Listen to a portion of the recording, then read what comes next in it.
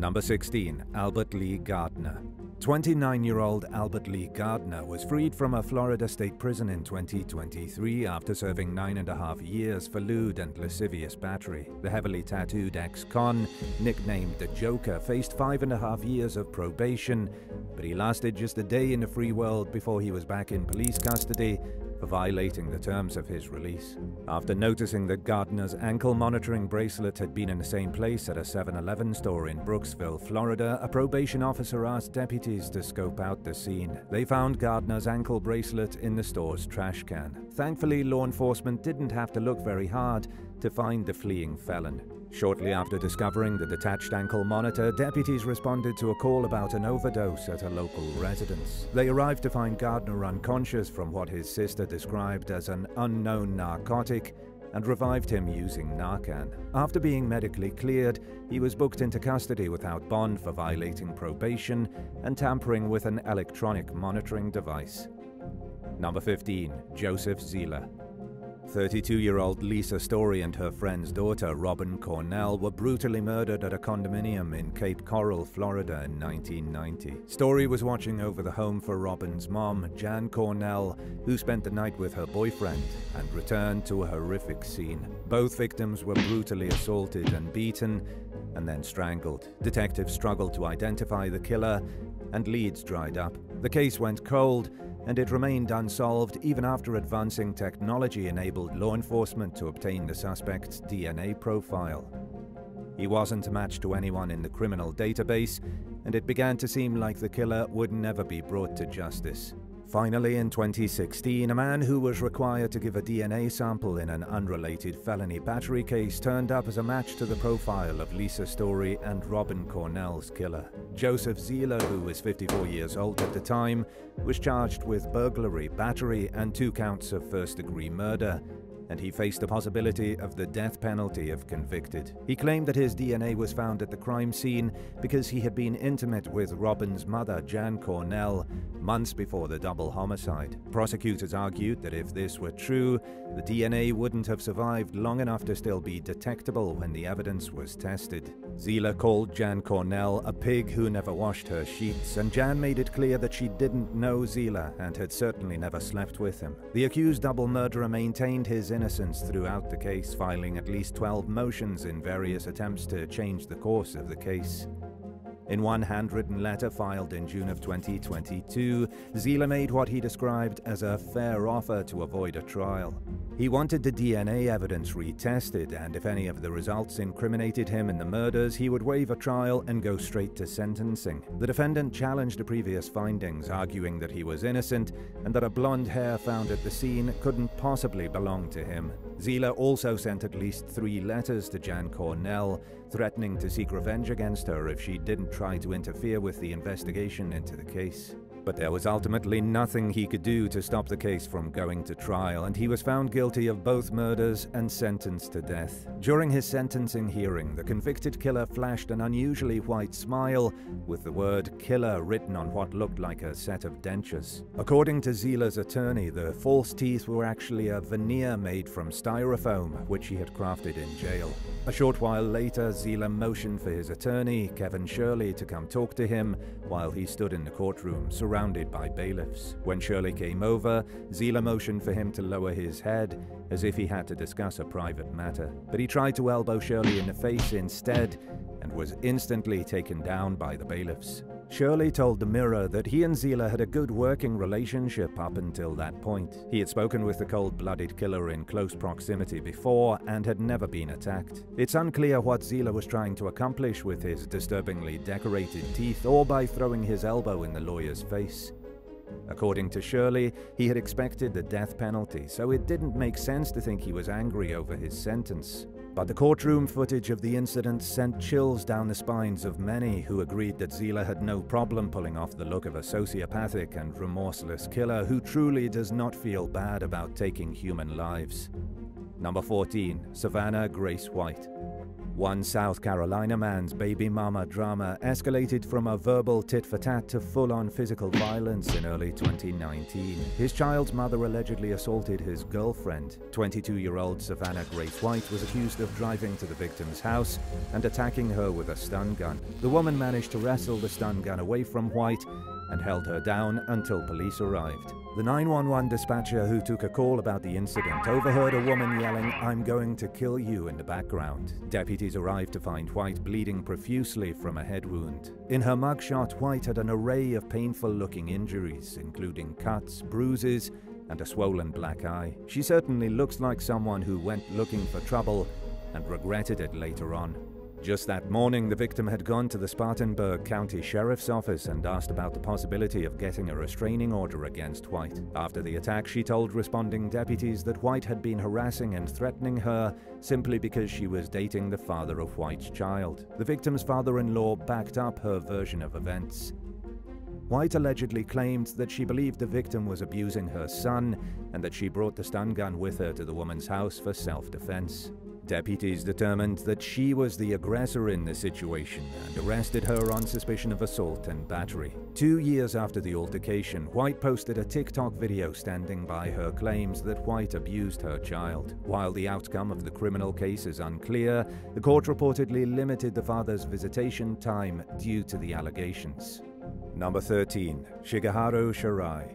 Japan's organized criminal gangs known as the Yakuza have roots dating back at least 3 centuries. Known for their strict code of conduct, traditional hierarchy, and heavily tattooed bodies that remain hidden beneath from public view, these organizations control a vast portion of the country's drug trade and other illegal activities revolving around gambling, loan sharking, smuggling, sports, and other forms of entertainment. Yakuza tattoos tend to cover large portions of both the upper and lower body, and they consist of different designs and symbolism that are specific to each faction. But you'd never know it from seeing members in their civilian clothes, which typically conceal any sign of their strategically placed ink. Some Yakuza members are more open than others when it comes to showing off their ink, but it's a tradition for them to cover up their tattoos due to the gang's long-standing association with corruption and other illegal activity. Society often looks down on people who are involved in the Yakuza, so it's for members to keep their affiliation with the gang a secret. Without a shirt on, however, a Yakuza member would be extremely easy to spot and identify as being associated with one of these criminal groups. Such was the case for Shigeharu Shirai, an elderly Yakuza boss who fled Japan in 2003 after allegedly shooting his rival, Kazuhiko Otobi. Authorities suspected Shirai of hiding out in Thailand, where he spent the next 14 years eluding capture. Meanwhile, 7 other Yakuza members were convicted and sentenced to prison time for their roles in the murder. Shirai was finally captured in early 2018 after a social media user in Thailand posted photos of him hanging out in public with no shirt on, revealing his distinctive Yakuza tattoos. The man in the pictures also had a shortened pinky finger, which reflects the Yakuza's tradition of members cutting the tip off the appendage as the way to atone for breaking a rule. Shirai had managed to fly under the radar, even amid a joint investigation between the Japanese Interpol and the Thai Immigration Bureau. After the photos appeared online, they went viral, catching the attention of the authorities who were looking for Shirai. And while the senior citizen was visibly old, frail, and not very tough-looking, his tattoos spoke to his status as a career criminal. At the request of Japanese officials, Thai authorities apprehended Shirai, who admitted to being the leader of the Kodakai subgroup of the Yakuza. The 74-year-old denied killing Otobi, but was extradited to Japan for being in the country illegally and to face the murder allegation in court. After first arriving in Thailand, Shirai had lived out of hotels and friends' homes to avoid creating a trail for police to follow. He ran out of money, lived in parks, and eventually married and lived an outwardly normal life. Shirai kept a low profile while receiving money a few times a year from a Japanese visitor. It's unclear what happened after he returned to Japan, but he was most likely held accountable for his alleged past crimes in court. Number 12. Pirate Tuesday. The next person on today's list has made news headlines numerous times over the years, not only because of his heavily tattooed face, but because of his lengthy history of disturbing crimes. 42-year-old Pirate Tuesday, formerly known as Daniel Celovich, has a rap sheet consisting of assault allegations and convictions spanning several states. In November 2020, a woman connected with Tuesday on a dating app and met up with him in Downey, Idaho. She allowed Tuesday to stay the night at her place, but ended up calling the police on him for allegedly burning her with cigarettes and scratching her across the back. More specifically, the victim accused Tuesday of biting her neck and lips so hard that she cried. She also claimed that he held her mouth open and ashed his cigarette into her mouth while taking a photo with his phone. The woman told Bannock County deputies that she believed the man had recently been in Salt Lake City and that he had used her phone to see if he had any arrest warrants in Utah. During a phone conversation with the Salt Lake City police, the deputies learned that Tuesday had allegedly headbutted a woman repeatedly in a hotel room just weeks earlier. Neither of the women in Utah and Idaho initially wanted to press charges against him. The more police dove into the transient's background, the more previous arrests they discovered. They also found multiple news articles detailing Tuesday's past run-ins with the law, as well as 2 social media pages dedicated to tracking the dangerous offender's whereabouts. Tuesday's track record dates at least as far back as 2004, when he was convicted of assaulting a woman in California. In 2009, he was accused of burning a disabled woman with cigarettes. He was also arrested multiple times in Florida and Missouri for vagrancy, panhandling, forgery, burglary, vandalism, and other charges. In 2015, he allegedly tortured a woman for 5 weeks at a remote cabin in Alaska. According to police, Tuesday beat, kicked, bit, and cut the victim. He also duct-taped her to him at night, tethered her to a ceiling rafter with a rope, and threatened to cut her face off. Authorities charged Tuesday with kidnapping and other crimes, but the case was thrown out when the woman died of a drug overdose. The following year, Tuesday was extradited to Nevada over an assault case from 12 years earlier that he had been linked to through DNA. He pleaded guilty to a reduced charge and was out of prison again by 2020. The woman in Downey, Idaho eventually called the police back and said that she wanted to move forward with criminal charges against Tuesday. She explained that she had been reluctant to file a complaint because she was afraid that Tuesday would retaliate against her. Tuesday was booked into custody on 2 counts of felony aggravated battery, 2 counts of misdemeanor battery, and an enhancement for being a persistent offender. In early 2022, Tuesday took a plea deal and agreed to pay a fine. He was released from jail and seems to have kept out of trouble since then. Number 11. Nicholas Freeman. During the early morning hours one day in January 2016, gunfire broke out between rival gang members outside a motel in Oklahoma City. At least 29 shots were exchanged between the parties, with 4 of the bullets striking and killing 38-year-old Justin Chunky J. Lucas of the United Aryan Brotherhood gang. On the other side of the shootout were 3 members of a gang called the Irish Mob. Police arrested 33-year-old Nicholas "Nick the Mick" Freeman, 24-year-old Curtis Jarhead Rouse, and 29-year-old Brian Guns Cleary on multiple charges, including murder. They pleaded not guilty and were held in custody while awaiting trial. At the time, the UAB and the Irish Mob were at war with one another. The Irish Mob was reportedly under a standing order from its leaders to smash on sight and were being rewarded with up to £half a pound of meth for taking action against rivals. After the motel shooting, Irish Mob ringleaders apparently became worried that witnesses would talk about what they saw. From behind prison walls, these top-ranking members ordered the execution of witnesses. One alleged informant was shot in the chest in front of his home, and a failed attempt was made to shoot another witness in the head. The FBI was paying attention to the gang's activities, resulting in a slew of federal charges against 34-year-old kingpin Richard "Lucky" Joseph Coker.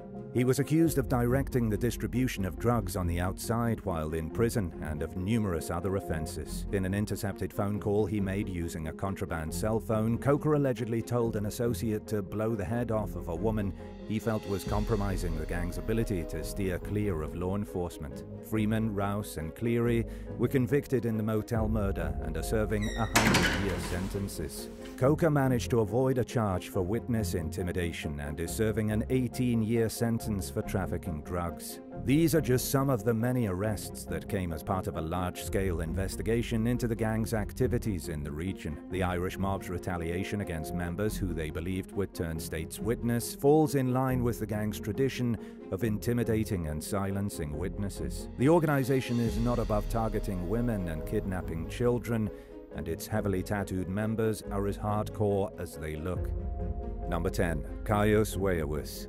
Caius Weahwus was a self-proclaimed vampire and Satanist who rolled with a pretty rough crowd, including members of the Hells Angels Motorcycle Club. Born in Augusta, Maine as Roy Gutfinski Jr., he changed his name to Caius Weahwus in 2008. In addition to a face full of tattoos, including the number 666 inked on his forehead, he had large subdermal horn-like implants. One day in 2011, Weahwus left a Hells Angels party with a patched member named Adam Lee Hall and another man named David Chaloux. Later that day, they returned to the Hells Angels clubhouse and bragged that they had just committed a brutal triple murder. The trio had kidnapped, stabbed, shot, and dismembered their victims.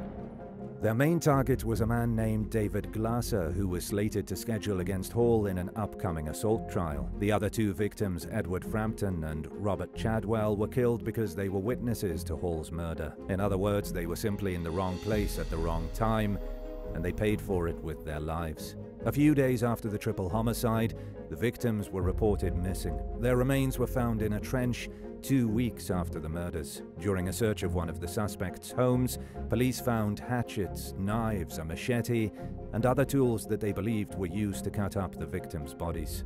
Authorities charged Hall, Chaloux, and Weahwus with 3 counts each of murder, kidnapping, and intimidating a witness. The defendants denied any involvement in the killings. Because the evidence against Weahwus was largely circumstantial, investigators gave him an opportunity to secure a more favorable outcome than he was facing in exchange for information that would help convict his co-defendants. He flat out refused to talk, despite being offered a deal that would come with a 7-year sentence as opposed to the life term he faced.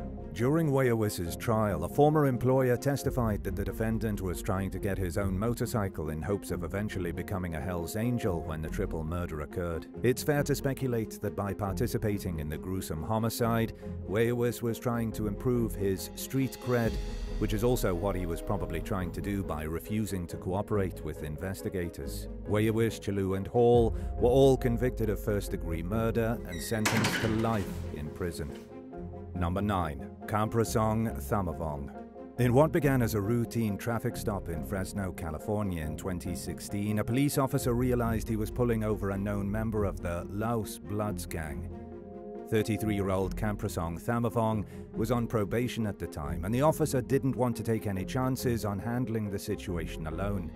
He called for backup from the Southeast Violent Crime Impact Team, who proceeded to Thamavong's home, which was open to search and seizure at the time. Inside the house, the team found a semi-automatic rifle and a semi-automatic handgun, neither of which was registered to Thamavong, as well as tactical gear, photographs of the suspect holding various weapons, drug paraphernalia, and a marijuana growing operation consisting of 38 plants. Police arrested Thamavong on suspicion of multiple charges, including being a felon in possession of a firearm and growing marijuana.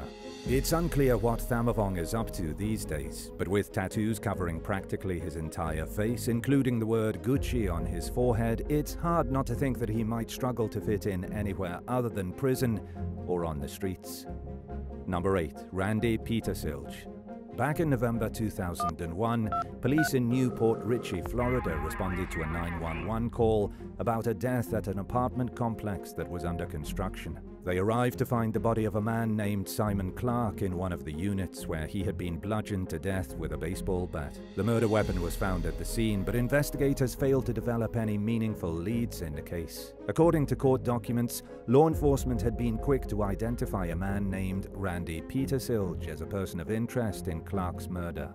With an almost completely tattooed face, he certainly looks the part of a ruthless killer off the street. But without sufficient evidence to make an arrest, police had no choice but to let Petersilge remain in the free world while the case went cold. In 2015, Petersilge was sentenced to 42 months in federal prison for a gun charge. During his time there, detectives with the new Port Richey police reopened the case into Clark's murder. They re-interviewed witnesses who were able to offer some more context and detail about what they had experienced that day, and an entirely new witness who had seen the homicide firsthand came forward. The informant, Jason Azevedo, told investigators that he was initially afraid to reach out to them because Peter Silge had forced him to hit Clark with the bat in order to make him a party to the crime. He said he was now willing to cooperate and had finally opened up to law enforcement because he remained plagued by his memories of the incident. Azevedo's story was backed up by another witness named Denise Sanders, who said that Peter Silge had admitted to the murder after the fact. Finally armed with enough evidence to proceed with a criminal case, authorities charged Peter Silge with Clark's murder. Prosecutors accused the defendant of defrauding a friend of the victim and using the money to buy drugs. After catching on that something wasn't right, Clark's friend refused to pay out any more money, and Peter Silge reacted with deadly violence. Peter Silge pleaded not guilty to first-degree murder, but was convicted of the charge and sentenced to life in prison without parole. Number 7. Dylan Alexander Steele. In August 2013, a 30-year-old man covered in satanic tattoos named Dylan Alexander Steele robbed a civilian at gunpoint in broad daylight outside a convenience store in Amarillo, Texas. While attempting to flee law enforcement, he pointed a gun at police officers who responded by firing their service weapons. Luckily, nobody was shot, but Steele continued to put up a fight as officers tased him and took him into custody. By then, the suspect already had one prior burglary conviction under his belt stemming from an incident in Oklahoma from 2007. While in county lockup awaiting trial for the robbery charge in April 2014, Steele sent a letter to a federal courthouse in Amarillo threatening to blow it sky high. In the letter, which was addressed to U.S. District Judge Mary Lou Robinson, he wrote that he planned to kill everyone in the courthouse and that maybe after nothing but death and destruction, someone will listen then. After receiving the letter, FBI agents paid Steele a visit at the Potter County Jail. He told the feds that he didn't really plan on following through with his threats, but that he wanted to alert a federal judge to human rights violations that he felt were going on inside the jail. And while Steele's campaign for better prison conditions is certainly respectable and valid, he learned the hard way that threatening to blow up a federal building is not an effective way to get someone to listen. Steele was sentenced to 35 years in state prison on the aggravated robbery charge. He pleaded guilty to one federal count of mailing threatening communication and received a 10-year sentence. Number 6. Jansen Simon. As of mid-2017, 30-year-old Jansen Simon had been on the run from authorities for 4 years, and he probably could have kept it that way if he hadn't flagged down an off-duty police deputy for a ride one night in Raceland, Louisiana. Simon got into the cruiser and told the deputy that his friends had ditched him on the roadside. In keeping with standard protocol, the deputy verified Simon's identity. Even if it wasn't required, he most likely would have wanted to, because there's no denying that Simon is a shady-looking character, thanks to his face full of homemade tattoos. Simon was wanted for aggravated second-degree battery for allegedly hitting a man on the head with a hammer during a bar fight back in 2013. He also had 2 outstanding arrest warrants out of La Fourche Parish for contempt of court. A sheriff spokesperson told local station Fox 8 that it was unclear whether Simon realized he was flagging down a cop. The suspect was booked into custody and held without bond. Louisiana prison records show that he's currently in custody, but the details of his convictions are not provided. Number 5. Jacob Joe Porter. Anyone who gets arrested often is bound to have a collection of mugshots showing how their appearance has changed over time, and some people's transformations are more dramatic than others. A series of booking photos of a man from Lubbock, Texas, named Jacob Joe Porter, show how he went from having very few tattoos to being almost completely covered in them over a less than 4-year period beginning in mid-2013. In his earlier mugshots, Porter looked young, heavy-set, and almost innocent. Even though he was in his 20s at the time, his boyish appearance made him seem more like a wayward teen than a hardened criminal. But as they say, looks can be deceiving, and over the years, Porter's appearance has transformed to more accurately resemble his status as a repeat felon with multiple prison stints under his belt. His once chubby-cheeked and seemingly angelic face is now chiseled, tough, and covered in a large skeleton tattoo. According to law enforcement, Porter's tattoos may be linked to the notorious Tango Blast prison gang. Several of the designs, including one that says Certified Gangster, are known to be associated with the group. In early 2016, Porter was accused of beating up his pregnant girlfriend, Mercedes Ramirez, and threatening her with a knife. According to police, the repeat offender rushed at the victim, kicked her, and punched her repeatedly with a closed fist, including in the stomach. He then went to the kitchen, grabbed a butcher knife, and chased after his girlfriend.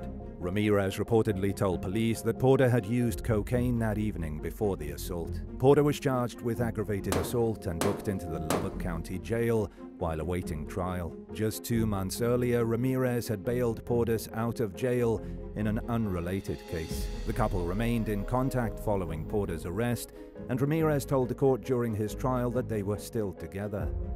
She said that on the day of the attack, Porter lost his temper when a relative made a joke about Ramirez having an affair.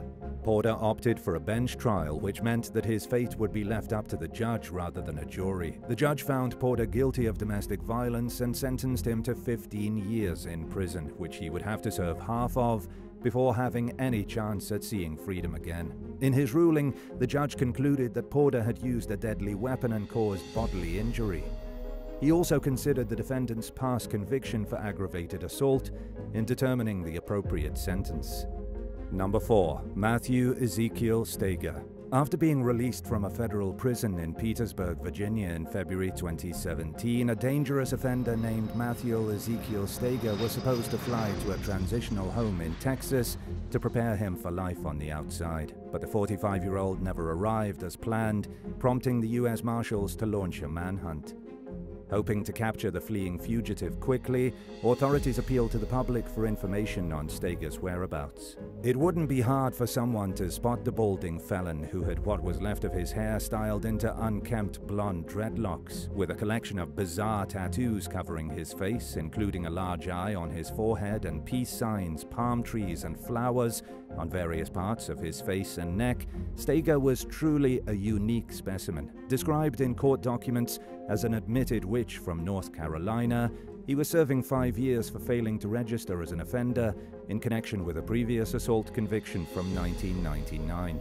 Authorities apprehended Steger near a Washington, D.C. subway station 6 days after he went on the lam, when 2 police officers recognized him. A lot of people were left wondering how the U.S. government loses an entire prisoner while transferring them from one point of custody to another. According to a Bureau of Prison spokesperson, some prisoners are allowed to self-report while moving between facilities. Only inmates who are deemed to be of minimal risk are allowed to travel by themselves, but as this incident shows, they still can't all be trusted. And who can blame them? The taste of freedom that comes along with traveling alone probably makes it hard for someone to go to a place with rules and restrictions, even when they're on their way to a halfway house rather than a prison. And while Steger was considered a minimal risk inmate, authorities admitted he had a history of drug abuse and mental illness, and his convictions themselves are enough to cause concern. So the next time you fly alone, just remember that the stranger next to you could actually be a prisoner en route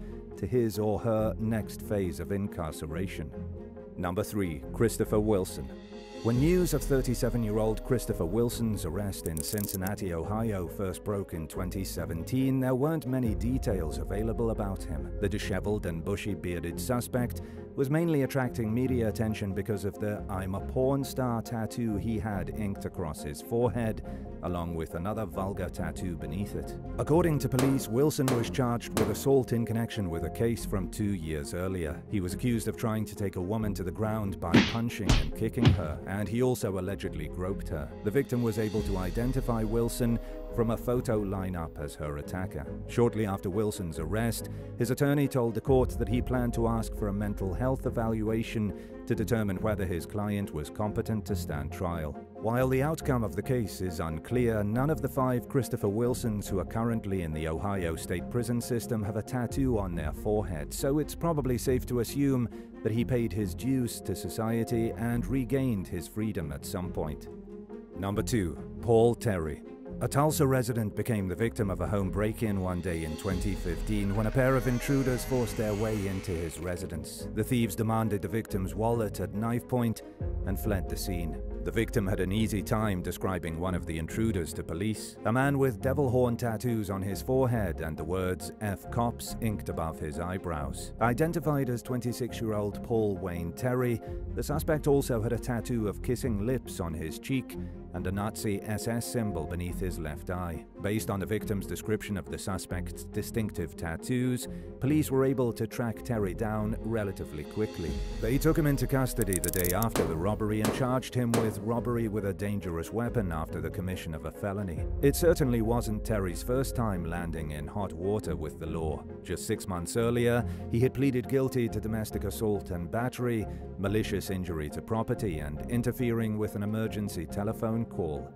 Terry's alleged accomplice, 29-year-old ex-girlfriend Sonia Morrow, was also arrested in connection with the case. She was charged with robbery with a dangerous weapon and was booked into the county jail while awaiting the next steps in her case.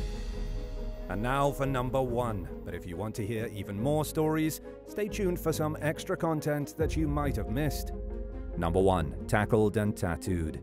In 2011, a woman in Del City, Oklahoma, accused 18-year-old Stetson Johnson of making unwanted advances on her. She told 3 of her friends about it, and they decided that Johnson needed to be taught a lesson.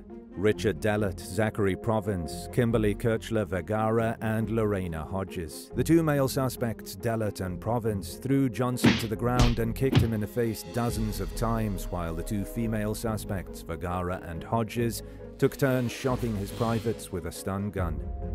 They duct-taped Johnson's hands together and tattooed the misspelled word rapist on his forehead, along with an inappropriate phrase on his chest. The group forced the teen into a car, drove to nearby Eagle Lake, and proceeded to beat him unconscious with a baseball bat. When he regained consciousness a few hours later, his attackers were gone. Johnson felt dizzy as he rose to his feet, and he failed to flag down a passing motorist, but he managed to reach a nearby neighborhood where a resident called 911 for him. Emergency responders rushed the young man to the hospital, where he received 18 stitches to close a large gash in his head and treatment for other injuries, including a fractured skull, a broken nose, and multiple wounds. A police spokesperson later said that Johnson was near death by the time he managed to seek help. Johnson denied violating the young woman who accused him of trying to put the moves on her, and law enforcement said there was no evidence to suggest that the allegation was true. The young man, who struggles with a learning disability, later recounted feeling terrified and thinking he was going to die during the attack. After being released from the hospital, Johnson had the unsightly tattoo on his forehead covered up by a design resembling a barcode, with hopes of eventually getting it removed. A clinic eventually found out about his story and removed the unwanted ink for free. The 4 suspects were arrested for the brutal beatdown and ended up pleading guilty to kidnapping and maiming charges. 3 of the defendants pleaded guilty to assault and battery, while a 4th defendant pleaded no contest to the charge. Kimberly Kirchler Vergara and Lorena Hodges were each sentenced to 5 years in prison, followed by 5 years of probation. After being deemed the more culpable parties involved in the attack, Richard Dellett and Zachary Provence were sentenced to 10 years in prison, followed by 10 years of probation. 16. Spencer Ross Pearson. In June of 2023, a star softball player named Madison Shemitz and her mum, 43-year-old Jackie Roger, met with some friends at a restaurant in Ponte Vedra Beach, Florida, for dinner. They were seated at an outdoor table when the group spotted Madison's ex-boyfriend, 18-year-old Spencer Ross Pearson, sitting at a table nearby. Less than a week earlier, Madison and her mum had filed a police report against Pearson for allegedly following her on her way to school and leaving notes on her car. They were broken up, and Madison wanted to keep it that way, but Pearson clearly didn't. This was just one of several complaints Madison made starting in April 2023. In another report, she accused Pearson of harassing her using fake social media accounts. Madison's mother had contacted Pearson's mother with concerns about his mental health and was told that the family would handle the situation accordingly. After noticing her ex-boyfriend at the restaurant, Madison and Jackie left to avoid a confrontation. According to police, Pearson charged toward them and attacked them from behind with a knife while they were walking to their car. He allegedly pinned Madison to the ground and stabbed her at least 15 times, leaving her gravely injured. Jacqueline tried to intervene and was stabbed in the forehead and leg. A brave bystander managed to disarm the suspect and was also wounded. In a warrant, police stated that Pearson then caused a horrific, self-inflicted injury to his neck. Madison survived, but has now been left paralyzed by the attack. For now, she remains in the hospital. After being treated for his wounds, Pearson was booked into the St. Johns County Jail on 2 counts of attempted premeditated murder and 1 count of aggravated battery with a deadly weapon causing permanent disability. 15. Parker Julian Bigelow. When a relationship is short-lived, most people get over it and move on fairly quickly. This wasn't the case with 25-year-old Julian Bigelow. According to Miami prosecutors, who've accused the young man from North Carolina of relentlessly stalking a woman he only dated for 3 months. An arrest warrant claims that Bigelow began harassing the woman about 6 months after the pair broke up. The victim received threatening phone calls and text messages from countless phone numbers and was also contacted on social media. At one point, Bigelow allegedly made good on his threats to send intimate photos of the woman to her friends and family. According to the warrant, the phone and internet harassment eventually escalated into real-life torment. In late 2021, the victim accused Bigelow of running her car off the road and then running up to the vehicle and banging on the window. On another occasion, she told police that Bigelow had knocked on her window at night. She pursued legal recourse in both Florida and North Carolina and was granted multiple protective orders against Bigelow. But the harassment continued on a daily basis. At its worst, the woman received 300 emails in a single day. Bigelow also allegedly sent text messages to the victim's sister, threatening to kill both women and the sister's child in gruesome ways. He was finally taken into custody in June of 2023 on suspicion of 12 felonies, including 4 counts each of extortion and written threats to kill, 3 counts of cyber harassment, and 1 count of aggravated stalking. The alleged stalker remains behind bars on a $180,000 bond while he awaits the next step in the case. 14. Zachariah Anderson. In May of 2020, police responded to a request for a welfare check at the Kenosha, Wisconsin home of 40-year-old Rosalio Gutierrez Jr. They found his patio door open and blood all over the apartment, but Gutierrez himself was nowhere to be found.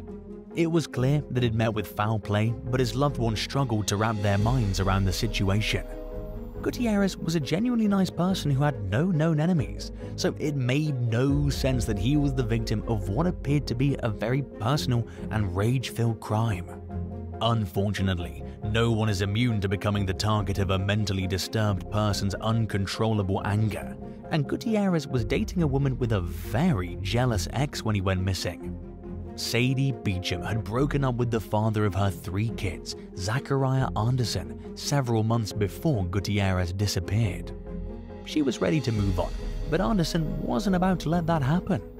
On the day Gutierrez was reported missing, police visited Anderson's property and discovered a burn pit containing torn clothes and a burned bottle of bleach.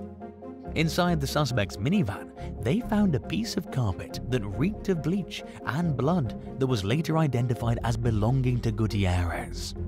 Investigators also uncovered evidence that Anderson had followed Gutierrez and gone to his apartment in the days leading up to his disappearance. At the time they believed Gutierrez was killed, Anderson's phone showed no activity, further suggesting that he was responsible for the victim's fate. The suspect was also seen buying cleaning supplies at Walmart on the night of the alleged murder. Bank records showed that Anderson had recently withdrawn tens of thousands of dollars from the bank, leading police to believe he planned to use the money as an escape fund. On his computer, detectives found a folder dedicated specifically to gathering information about Gutierrez. Gutierrez's body was never found, and it's rare for prosecutors to try someone for murder without a body. But in this case, they felt like they had enough evidence to prove their case, so they went ahead and charged Anderson. At trial, they argued that the defendant was jealous of Beecham's new relationship. Anderson's defense attorneys accused the prosecution of getting tunnel vision and ignoring other possible explanations for Gutierrez's disappearance. But the jury found the evidence compelling enough to convict Anderson of murder, hiding a corpse, and 2 counts of stalking. He was sentenced to life in prison with the possibility of parole after 40 years, which means that he'll be in his early 80s at his first opportunity of seeing freedom again. 13. Wendy Wine. The Rent a Hitman website holds something of a legendary place in the internet world. It was created in 2005 by a man named Bob Inez, and even if someone hasn't heard of it, it doesn't exactly take a genius to realize that it's a parody. Not only is the website not on the dark web, there are obvious hints all over the page that it's not real. But this hasn't stopped numerous people from submitting serious inquiries about having someone in their life killed. In one of the latest cases, a 52-year-old Michigan woman named Wendy Wine filled out the form in 2020 in hopes that someone would murder her ex-husband. In one message, she wrote that she was surprised the site wasn't on the dark web and expressed her concern about going to jail. But the temptation was planted, and Wine eventually went back onto the website and struck up another conversation with its supposed admin Guido Finelli, aka Bob Inez. Inez said he went years without checking the site and decided to keep it when he realized it was a useful tool for preventing murders.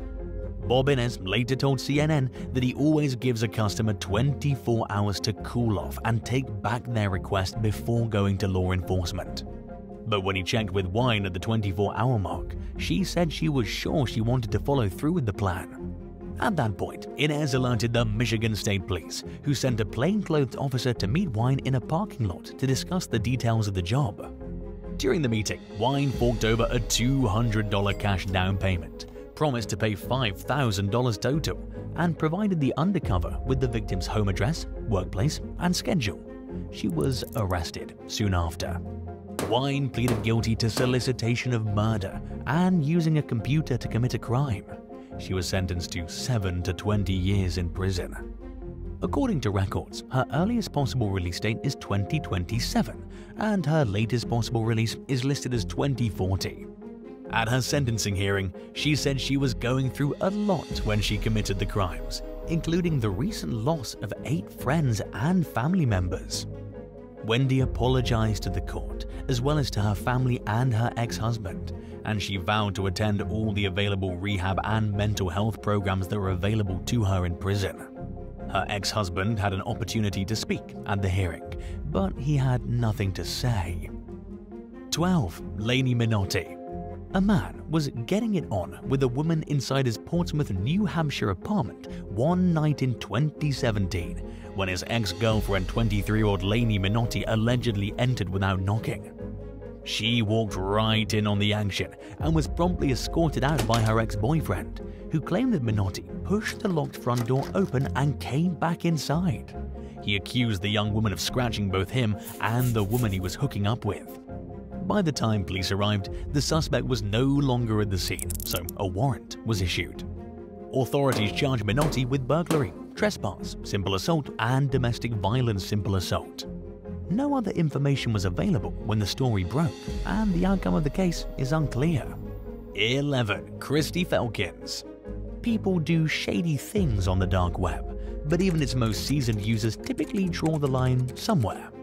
In early 2019, the FBI received a tip from the administrator of a website advertising hitmen for hire about a woman who'd contacted him with a seemingly serious request to have her ex-husband murdered. The website, Besa Mafia, was a scam. Its operator was happy to take people's money, but they never actually carried out any of the hits, assaults, or kidnappings that were advertised on the site. In their tip to the FBI, the admin identified 35-year-old Nevada resident Christy Felkins as the person seeking their services. The conversation between Felkins and the website's operator began almost 3 years earlier in February 2016. At first, Felkin's questions were along the lines of how to buy Bitcoin and how to ensure their communications went undetected by law enforcement. She also wanted to know that the hitman website was serious about the services it offered.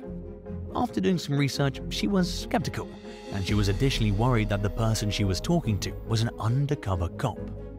The admin told Felkins to go ahead and find a hitman on the street if she didn't trust hiring someone online, and the bit of reverse psychology seemed to convince her that Beza Mafia was the real deal. After a few months of talking, Felkins forked over $5,000 worth of Bitcoin for the murder of her ex-husband, who was living in North Carolina at the time. She provided the admin with the victim's address and identified the best time for the murder as the sooner the better. The admin strung Felkins along for as long as possible. They came up with a few excuses for why the first few planned hits didn't pan out, and eventually told Felkins that the hitman had been unable to find a time when her ex-husband was alone. For this reason, a sniper was needed, and it would cost an additional $9,000. Felkins responded, saying she was at the end of her borrowing limit. At some point during the conversation, the admin asked her to explain why she wanted her ex-husband killed. She admitted that she stood to gain money from his death, but that it wasn't her primary motivation for seeking out a hitman. Felkins claimed that her ex abused her during their marriage and alienated her from her children when they separated. She further explained that the people in her life didn't have a lot of money and that she'd already borrowed as much as she could from them to cover her divorce costs. After being reassured that Felkins would receive her retirement, house, and a large life insurance payout, the admin said he would have the sniper carry out the hit and that she could pay them back later. This seemed to come as music to Felkins' ears, based on her prompt response urging for the hitman to get the job done that night. Of course, it didn't happen, and the admin kept Felkin on the hook for a few more weeks. When a certain amount of time went by without her ex-husband being killed, she appeared to get frustrated with the website. In one message, she wrote that if Beza Mafia wasn't going to do the job as promised, then they needed to stop wasting her time and give her a refund so she could take her business elsewhere. She eventually gave up. 3 years later, she was charged with 1 count of using interstate commerce facilities in the commission of murder for hire. Felkins pleaded guilty to the charge. She faced a maximum sentence of 10 years in prison, but it's unclear how much time she was actually ordered to serve. 10. Mark Martin. While most people were watching the Super Bowl in 2021, a California woman, her boyfriend, and her 2 kids were scrambling to escape a house fire. Someone had broken into the garage of their Visalia home, doused the area near the hot water heater with gasoline, and set it ablaze. The flames quickly spread to the couple's cars and elsewhere throughout the house. Thankfully, the family escaped. Investigators initially attributed the cause of the fire to a hot water tank malfunction, but a closer look at the scene revealed that it was a deliberate arson. Surveillance footage from the neighborhood showed a man matching the description of the woman's ex-boyfriend, 38-year-old Mark Martin, riding through the area on a BMX bike, which was his chosen mode of transportation. It wasn't entirely surprising to learn that Martin was a suspect. Prior to the arson, he'd allegedly embarked on a ruthless harassment campaign against his ex-girlfriend, which included voicemail saying that he hoped the woman would burn to death and die as low death. The woman's new boyfriend had found a note on his car warning him to end the relationship. After the fire, Martin was accused of sending his ex a Snapchat stating that he was serious about his plans to start a fire and the amount of fear he hoped it caused her. According to witnesses, Martin bragged about committing the arson less than an hour after he set fire to the home. The most disturbing aspect of the crime is that he was the father of the 2 kids who were inside the house when the blaze broke out. A jury convicted Martin of 4 counts of attempted murder with premeditation and deliberation, 1 count of arson, and 1 count of first-degree residential burglary. He was sentenced to life in prison with the earliest possible parole date of 2051. 9. Kiara Van Lanen. In early February 2023, a Green Bay, Wisconsin woman filed a police report containing wild allegations against her boyfriend's ex-girlfriend, 33-year-old Kiara Van Lanen. According to a criminal complaint obtained by news station WFRV Local 5, Van Larnen had shown up at the woman's home about a month earlier and either kicked or forced her way through the front door. The suspect allegedly threatened to injure the woman, threw a phone at the man, and kicked the woman's car so hard it left a dent in the door. In the complaint, the victim also accused Van Larnen of harassing her on Facebook and making anonymous complaints about her to her workplace in an apparent effort to sabotage her job. When she left that day, the woman said the suspect was there waiting for her. Van Larnen's ex-boyfriend reportedly told police that Van Larnen had hit him in the face with a phone and stabbed him in the knee with a pocket knife during the home intrusion. For reasons that have not been explained, Van Larnen and her ex shared a phone at the time of the incident, enabling the victims to easily access her internet search history, which they turned over screenshots of to the police. According to the complaint, one of the searches was for the contact information of the woman's employer. When police gave Van Larnen a chance to tell her side of the story, she claimed that she was let into the victim's house. She admitted to throwing the phone at her ex-boyfriend and punching him, but said that it only happened after he tried restraining her. Van Larnen denied having any memory of threatening anyone and acknowledged that her emotions got the best of her. She was charged with 2 counts of felony stalking, which each carry a sentence of up to 3.5 years in prison. Felony first-degree reckless endangering of safety, which carries a maximum punishment of 12 years behind bars, and battery, criminal trespass, criminal damage, and disorderly conduct, which are all misdemeanors.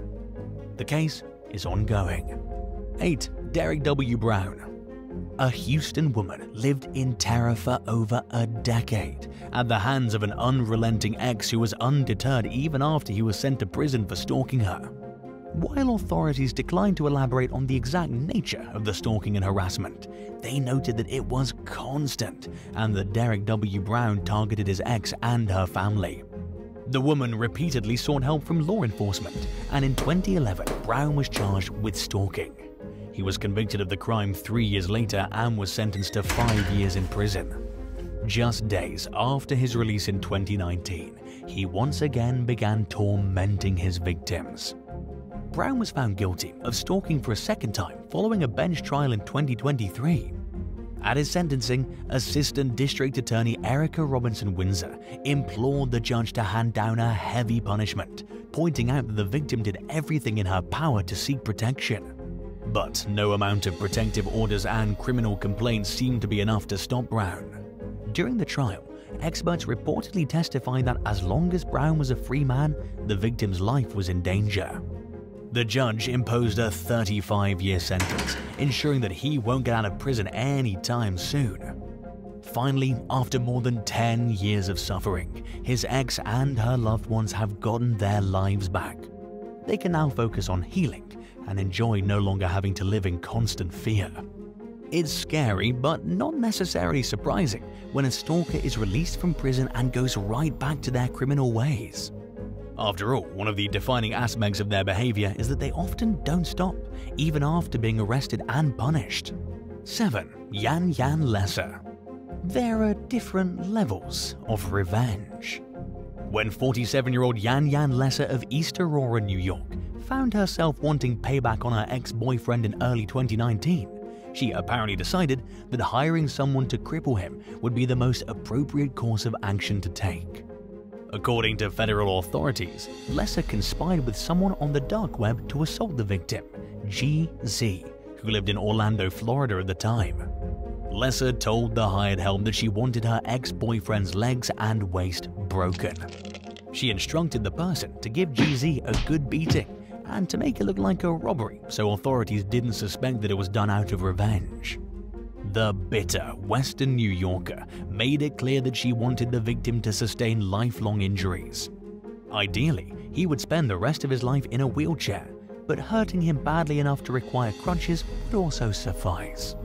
In addition to expressing her desire for someone to beat the daylights out of her ex to the point of leaving him permanently handicapped, Lesser warned that the victim primarily spoke Chinese and that the only English word he understood was money. She paid the alleged hit person roughly $7,000 in Bitcoin, showing just how serious she was about making the beatdown happen. When federal agents asked Jeezy if he knew of any plans his ex-girlfriend might have to hurt him, he said no, but that she was unstable and totally capable of doing something like this. In a lot of cases, a person seeking these types of services is unknowingly interacting with an undercover agent. This case was particularly concerning because investigators never identified the person Lesser was conspiring with. Lesser was convicted of transmitting in interstate or foreign commerce a communication containing a threat to injure another person. She was spared from federal prison time and was sentenced to 1 year of supervised release. 6. Courtney Ireland Ainsworth. After going their separate ways in 2019, it initially seemed like Courtney Ireland Ainsworth and Louis Jolley had parted on at least somewhat peaceful terms. They dated for 2 years, but Courtney soon began seeing a new man, while Louis also focused on moving on with his life. Eventually, however, Louis became the target of a relentless revenge campaign by his ex-girlfriend. According to authorities, Courtney made as many as 30 fake social media profiles and sent threatening messages to herself, pretending to be Louis. She reported Louis to the police at least 10 times throughout 2022, and he was arrested 6 times based on the false complaints. Louis was criminally charged with assault and stalking, and was hit with a stay-away order and a curfew. After bailing himself out of jail, he was required to wear an ankle monitor while his case played out. He lost his job and, for the most part, his freedom. In addition to blaming Louis for the social media messages, Courtney accused him of calling her from blocked numbers, stalking her and her loved ones, filming her in public and sending her the footage, throwing a brick through her grandmother's window, and damaging the inside of her home. After the first time Louis was arrested, the young woman told police that his behavior only worsened. Louis fought hard for his innocence, and investigators eventually summoned social media data. They connected at least 17 Instagram accounts with Courtney's IP address and email addresses. After enduring a true living hell and being left a shell of a man, Louis finally cleared his name, and prosecutors charged Courtney with perverting the course of justice. During her court proceedings, her defensive attorney blamed her difficult childhood for her cruel behavior. The judge was less than sold on the excuse, especially after considering the traumatic effects Courtney's actions had on Louis and his family. She pleaded guilty to the charge and was sentenced to 10 months behind bars. In Louis's opinion, it was an extremely light punishment considering her actions. He hit such a low point during the harassment that he descended into a severe mental health crisis. Louis felt powerless as he was repeatedly arrested, had his home torn apart by police, and was subjected to disciplinary measures for crimes he didn't commit. He told the UK Mirror that he was plagued by anxiety between arrests, knowing it was not a matter of if, but when police showed up to take him into custody again. And after having 2 cell phones taken away by law enforcement, he didn't bother buying another. Instead, he became a shut-in as he struggled with sleeplessness and alcohol abuse. After all Louis and his family have been through, one can only hope that Courtney Ireland Ainsworth has learned her lesson and will never inflict such devastation on anyone else's life. 5. Scott Quinn Burkett. A few months after connecting with a man named Scott Quinn Burkett through an anime webpage in 2020, a woman flew to Los Angeles to meet her prospective beau. But she quickly discovered during the 3 days they spent together that they didn't have the chemistry she'd hoped for, at least not on her end. She later described his intimacy style as aggressive. The woman tried to end the relationship several times over the following months, but Burkett continued to contact her and nagged her to continue dating him. If she didn't respond on one social media platform or account, Burkett messaged her through another, and so on until she replied. The non-stop contact became so overwhelming that the woman's family reached out to Burkett's father and asked for help making it stop. At first, it seemed to work. Burkett messaged the victim saying that he was going to leave her alone, and the woman and her family breathed a collective sigh of relief. But they were unaware that just days later, Burkett went on the dark web and tried to hire a hitman to kill his victim through a website called Internet Killers. Like most murder-for-hire advertisers on the dark web, it wasn't known to follow through with promised hit jobs. A tipster contacted the FBI and reported Burkett's order, which included instructions to make the woman's death look like an accident. He paid $13,000 in Bitcoin. About a month later, an undercover FBI agent contacted Burkett with photos of his ex that were staged to make it look like she was dead. He was apparently satisfied with the job and sent another $1,000 in Bitcoin for further proof of the murder. Of course, in the end he learned that the murder never happened and that he'd been talking to the feds almost the entire time.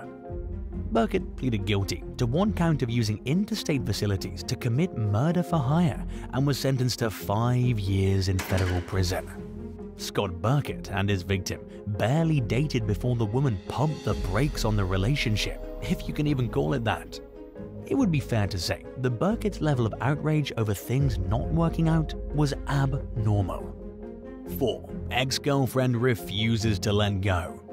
When a woman from Singapore ended her 5-month relationship with her girlfriend in October 2021, her former partner pestered her to continue their romance. The unwanted contact came daily in the form of emails, calls, and social media messages. In an attempt to get her point across, the woman told her ex to leave her alone, stopped responding to the woman's social media messages, and eventually blocked her. But her former fling allegedly contacted her from new social media accounts' email addresses. The incessant harassment became so disruptive that the victim reportedly had a hard time using her phone throughout the day. As she arrived home from work one day, she saw her ex waiting for her outside her apartment building. She tried to avoid her stalker, but it was no use. According to a police complaint filed by the victim, the suspect physically restrained her in an effort to stop her from going to her apartment. As the victim tried calling the police, the stalker kept trying to snatch her phone from her hands.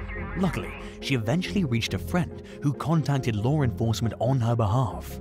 Police came to the scene and made sure she got inside her apartment safely. Just days later, the stalker was back.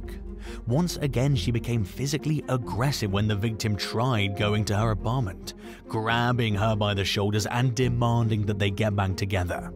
The stalker followed and grabbed the woman, then swiped her phone from her hand and disconnected a call she was trying to make to the police before unblocking herself on the victim's social media. Later that night, the victim filed a police report, but the stalking continued. As she got ready for work one day, she saw her obsessed ex outside and was afraid to leave her apartment. Even after she got a no-contact protective order, the stalker continued bothering her. Authorities eventually arrested the suspect with stalking, and while she avoided jail time, the judge imposed the maximum fine of $5,000. 3. Aaron Clark. Shortly after midnight on December 4, 2022, an uncontrollable fire broke out at a home just outside Philadelphia in Darby Township, Pennsylvania. 20-year-old Olivia Drasher, who suffered from cerebral palsy, was unable to escape the blaze alive. Her caretaker was seriously injured trying to save her, and her twin sister and mother survived. Drasher's sister, Amira Rogers, wasn't home at the time of the fire, but she was most likely the intended target of it. Investigators learned that less than 24 hours before the house was engulfed in flames, Rogers had broken up with her now ex-boyfriend, 30-year-old Aaron Clark. She told police that she'd caught Clark talking with another woman. When she told him their relationship was over, he allegedly choked her. It was just one of several instances of Rogers accusing Clark of being violent, according to authorities. Months earlier, she claimed that her ex had hit her over the head with a laptop hard enough to crack it. After the post-breakup assault that preceded the fire, Rogers left Clark's house and ignored her phone. She said that Clark text messaged her non-stop and called her over 300 times throughout the rest of the day, and that he threatened to post intimate photos of her on social media and show the images of her friends and co-workers. When threats didn't elicit a response, Clark sent Rogers a message saying he messed his ankle up and asking for help. Until the breakup, the former couple worked the same shift at a US Postal Service distribution center. Rogers spoke with her boss immediately afterward and changed shifts. Nobody knew except her supervisor and manager, which means that if Clark was responsible for setting her house on fire in the middle of the night, he probably thought she was home at the time. he also allegedly knew that her disabled sister was home and that he was starting the fire on the side of the house that Olivia lived in. All things considered, detectives were quick to zero in on Clark as their top suspect.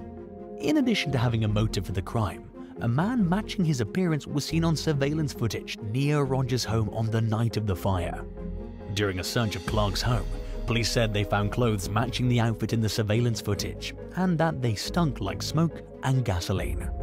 A neighbor who was familiar with Clark claimed that they saw him at the crime scene, close enough to make direct eye contact. Authorities charged Clark with murder, arson, stalking, and various other crimes. Even after he was in custody, he somehow kept texting Rogers. When officers tried to strip search Clark, he was uncooperative. They eventually subdued him and found an Apple Watch in his rectum.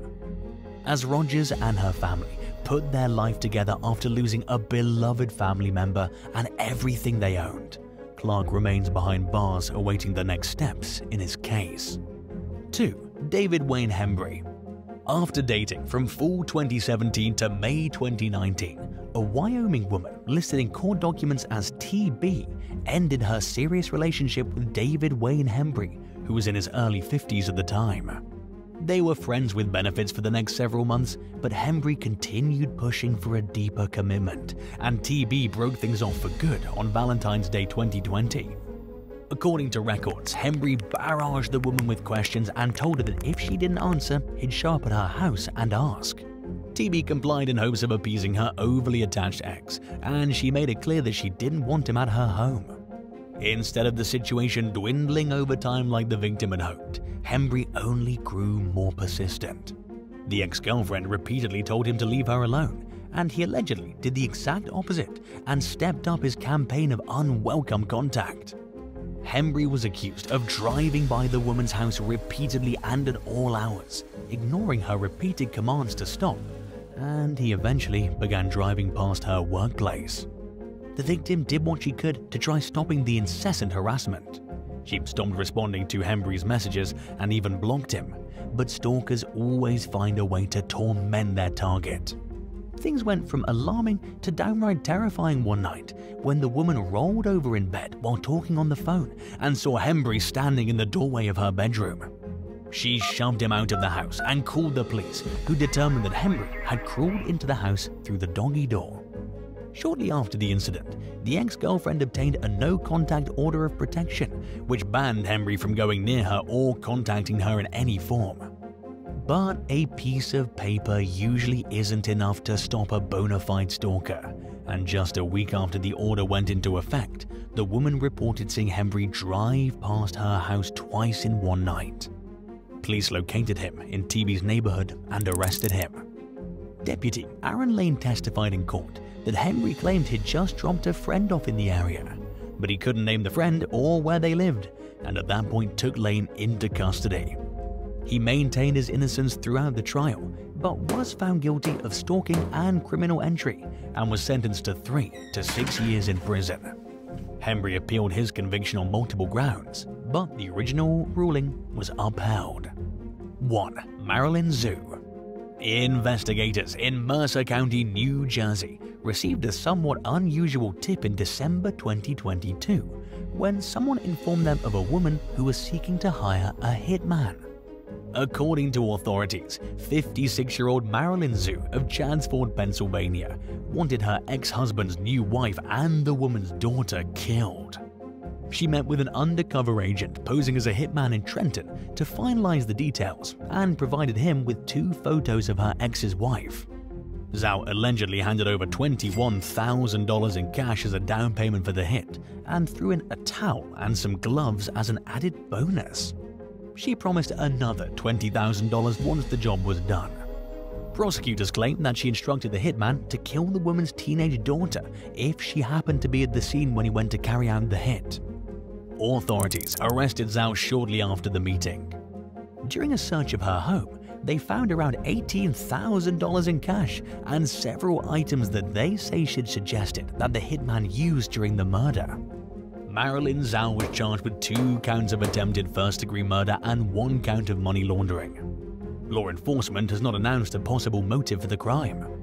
According to the most recent available updates on the case, prosecutors had filed a motion to keep Zhao behind bars until her trial. Thanks for watching. People preach all the time about how it's important not to judge a book by its cover. And this is a great piece of advice, but everyone rushes to judgment sometimes. If your neighbor were covered head to toe in tattoos and looked like a hardened fugitive, but always treated you with respect and seemed like someone you could even be friends with, do you think you'd be able to put your judgment aside and give them a chance? Or would it be impossible to shake the notion that they must have a past and that it probably isn't pretty? Let us know in the comments below.